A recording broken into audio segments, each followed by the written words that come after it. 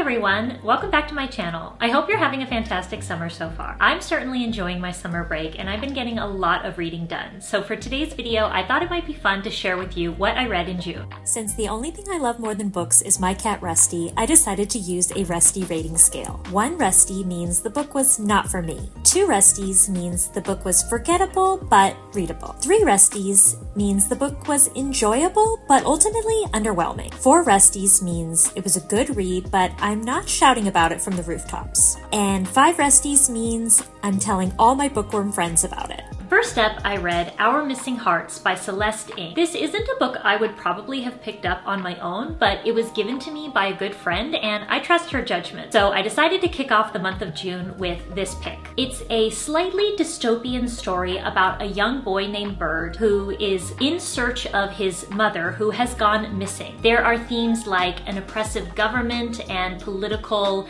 and artistic rebellion, as well as a theme of poetry and connection through tragedy. Ultimately, it's a quest story, and you know I love a quest. However, I will say this book is a little bit heavy on the sort of poetic descriptions and less so on the actions and activities. The main thing I enjoyed about the book were some of the descriptions of characters. As a writer myself, I'm always looking to other writers to see how did they achieve something in their own work. And Celeste Ng does a great job of describing locations, but in particular describing people and these micro moments of interaction between them. So in Our Missing Hearts, there's a few small scenes that I think will always stick out in my brain, and I'll be able to return to them when I'm looking for inspiration for how to convey these subtleties of human interaction and relationships. I give Our Missing Hearts 2 out of 5 Rusties. Next up, we have the book that no matter what I did, I couldn't seem to get away from. That is Tom Lake by Ann Patchett. I have read multiple books from Ann Patchett, and I never really liked how she brought the stories together in the end. I always found the endings to be kind of unsatisfying in some way. So to say that I was resistant to reading Tom Lake would be an understatement. However, so many people were singing its praises. Its cover was showing up on Instagram, and I would see displays of it in the front of any bookstore that I went into.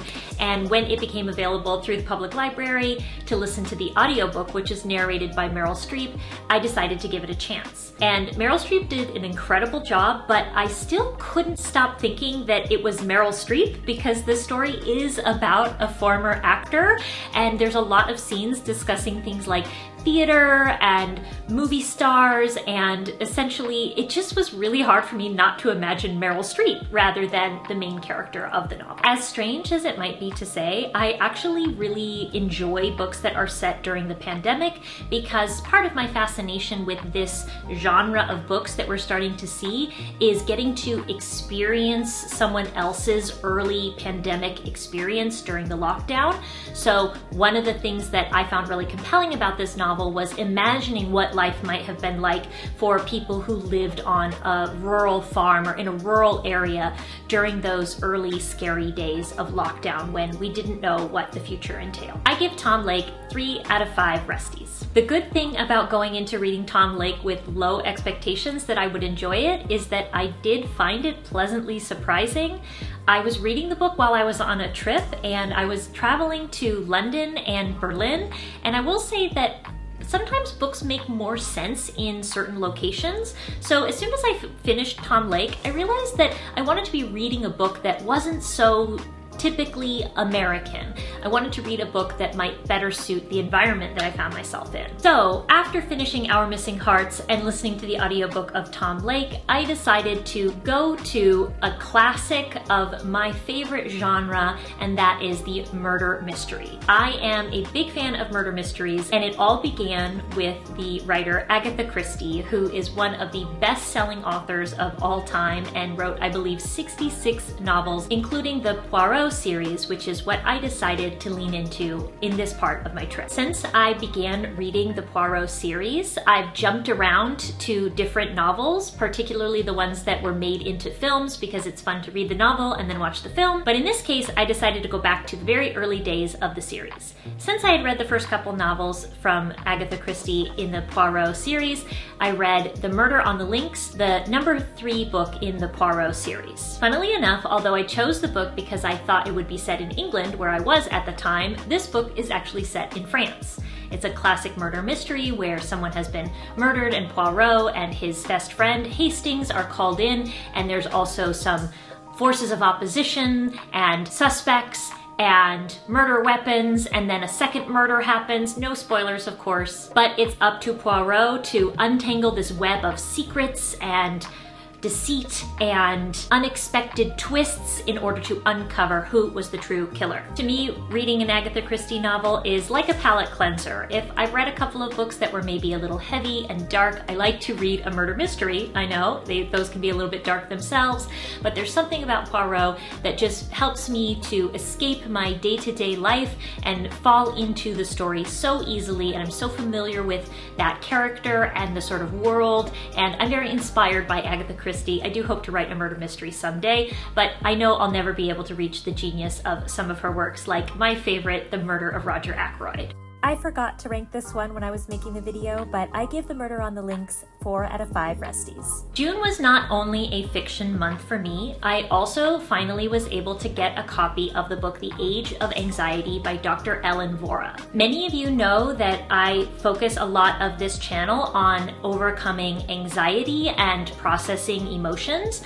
so I wanted to read this account that I had heard from multiple people provided a really interesting and unique perspective on the sort of medical, biological, and psychosocial model of anxiety. This book is fantastic. I give it 5 out of 5 Resties. The book really breaks down what exactly is going on a biological level, and also from the sort of holistic picture of what it is about our society that contributes to so many people having such great levels of anxiety. It's stuff that I've heard a lot from different spaces, but the book really brings everything together and provides a really detailed overview of all the different factors that might be coming together to lead a person to feel heightened anxiety on a regular basis. I also felt that while the book provides really concrete strategies to help people reduce the anxiety that is caused by these factors, it wasn't overly pedantic or prescriptive. So a lot of the suggestions are ones that we've heard before, and we might want to brush them off, like get better sleep and improve our nutrition, or consider impacts of things like caffeine. However, I really felt like this book provided the medical and psychological basis for why these changes could be impactful. And as somebody who has really adapted life to this kind of model of anxiety, and therefore I experience a much lower level of anxiety than I did in the past, I really found this book to be quite powerful, even though these are a lot of things that I've already started to do. Now it's time for the part of the video that I wasn't sure I was going to include, because I'm not going to lie, I have been fully sucked into one fandom world for the entire month of June. And that's right, I'm talking about Bridgerton. I watched the first and second season of Bridgerton, but it didn't particularly move me to read the books. However, I am a huge fan of Nicola Coughlan, and I couldn't help myself. I had to know what was going to happen with Colin and Penelope. So in between the release of the first 4 episodes of season 3 and the second 4 episodes of season 3, I decided to read Romancing Mr. Bridgerton, which is the book that season 3 of the TV show is based on. There are a lot of differences between the relationship in the book between Colin and Penelope and the one that is portrayed on the show. However, I will say that I actually preferred the show's version. I know it's kind of controversial, and trust me, I have watched plenty of fan edits about Bridgerton season 3 in the last month, but I really enjoyed how in the TV show it was so much more focused on their friendship, which I felt like was harder to convey in the book. And in the book, I found Colin to be a little bit more standoffish and less sweet, and the character on the TV show was played so excellently by Luke Newton that it's really hard not to fall in love. I give Romancing Mr. Bridgerton 4 out of 5 Resties. After my foray into the world of romance novels and Bridgerton, I had to go back to my tried and trues, and that is a murder mystery. I decided to read read the book The Maidens by Alex Michaelides, which is about a group therapist who is called in to investigate the murder of a young woman at Cambridge University in England. The murders seem connected to this shadowy but charismatic professor, as well as a sort of secret society known as the Maidens. This book was a disappointment. I had so been looking forward to reading this book after I read Michaelides' The Silent Patient, and even though I was able to predict the ending of that book, I still was looking forward to his brilliant storytelling, and that was just not very present. I felt that the book was quite hackneyed, and also the ending just totally fell flat for me. I give The Maidens 1 out of 5 Rusties. On my flight back from England, I like to stay up the entire flight to help me deal better with the jet lag coming back to California. So, in order to stay awake, I picked up the incredible, moving, and honestly chilling at times memoir from Britney Spears, The Woman in Me. As a millennial who came of age during the pop princess era, I thought I knew Britney Spears, but my world was completely rocked. I listened to this audiobook for 6 hours straight. I was on a plane, but I had other options. I could not tear myself away. It was utterly fascinating, full of pathos, some really incredible and inspiring stories, and what I found most powerful about it was how Britney really called into question some of the things that were asked of her, not just on a personal, individual level, but also like what she represented to her time period. I found that it was really kind of a feminist book in a way, where she was really asking us to look back on that time and question what sort of rules she was being held to, what sort of obligations she was being held to that were not necessarily the same for other people in that same world. Also, I feel like the whole Free Britney thing was something that was really made fun of a lot in social media for a period of time, but if you read this book or listen to this audiobook, you will never see that the same way ever again. You will never again question her strength. I give The Woman in Me by Britney Spears 5 out of 5 Rusties. Since coming back from my trip, I've been really enjoying the opportunity on summer break to read all day. And the first book that I read since returning home is The Story of a New Name by Elena Ferrante. Elena Ferrante is the pseudonym of an Italian writer who has written this series, the Neapolitan novels, which is the story of 2 young girls who grew up together in Naples. And this second book is the story of them in their early 20s, the few years between like late teens, early 20s. So pretty significant years in the lives of these 2 young women, and their lives diverge quite significantly. I'm not going to talk about what happens in this book because it's the second in a series of 4 books, but I do want to highly recommend that people pick up the first book, which is My Brilliant Friend. I also resisted this book for many years. I tried listening to the audiobook once and I couldn't keep all the characters straight. And in fact, while reading this series, even while reading the second book, I'm using the reference in the beginning pretty frequently to remember who each of the characters are.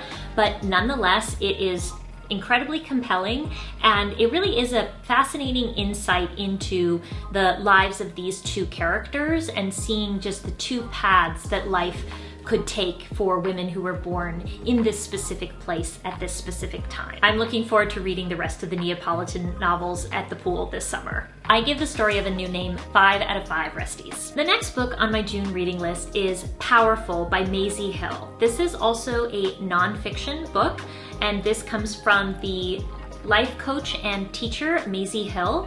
It's all about the nervous system and how we can leverage the power of the nervous system in order to make changes in our life.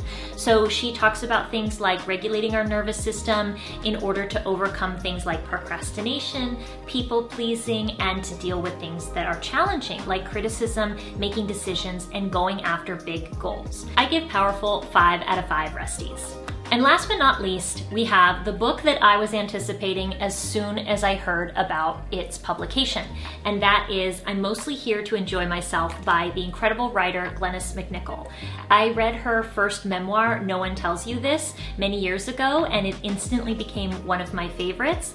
And this book is the story of Glenys after the lockdown. She decided to go to Paris for 1 month in the summer of 2021 after almost 18 months of basically no contact with anyone because of pandemic lockdowns and living in New York City. So she goes to Paris, a place that she's very familiar with, where she has friends, and they eat cheese along the river, and they go to brunch, and she rides her bicycle, and she has relationships with younger men. It is a fun, pleasurable summer read. If you take issue with a woman in complete control and having agency over her own life, this is not the book for you. I loved it, and I'm mostly here to enjoy myself, 5 out of 5 Rusties. So those are the books I read in June. I'm looking forward to July. It's usually my best reading month of the year because it's the month that is completely untouched by any responsibilities because I'm on summer break. So if you enjoyed this video, let me know in the comments below, and I'll make a video about the books that I read in July. Happy reading!